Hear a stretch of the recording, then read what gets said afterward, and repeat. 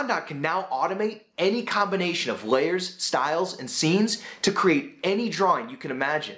Once I started playing around with the ConDoc configurator, I was blown away by what is now possible.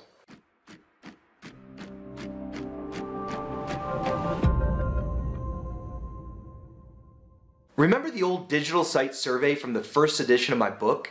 Basically, I showed you how to reverse engineer a topographic survey out of the imported terrain. It was labor intensive and required intersecting faces to create the lines, which disconnects the 3D model from the drawings. That's a bad idea. Let me show you how ConDoc 4 takes this old trick and makes it better and brand new again. First, let's geolocate a site in Steamboat Springs, Colorado. This brings in the terrain on a layer called Location Terrain. Next, I'm going to load a drawing set called Digital Site Survey. This drawing set has a very specific job. It can create a site section drawing in just one digital site survey plan. This plan requires several viewports, each with an active section placed 10 feet apart. Notice I have bumped up the line weight at the 50-foot intervals. Location Terrain is the only layer included in the drawing set. Any layer not included in the drawing set will be ignored or remain invisible in any drawing created. Let's run the plan generator. That was quick. Now let's run the ConDoc export.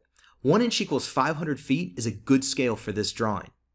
In Layout, drag in your digital site survey from the ConDoc Drawings scrapbook. Keep in mind that this drawing set can be tweaked to work with your real survey terrain.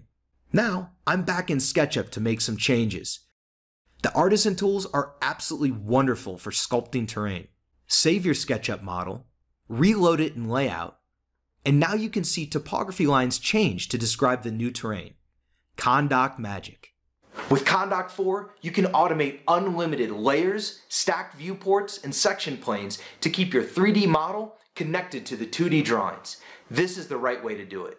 Automating digital site surveys and so much more is possible with ConDoc 4. Please subscribe to us on YouTube and tell a friend or colleague about this video. This one was cool, and I promise it only gets better from here.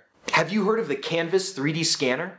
Well, I bought one and I built a drawing set for it. And in the next video, I'm going to show you how ConDoc and Canvas will forever change the way that you create as-built drawings. See you next time.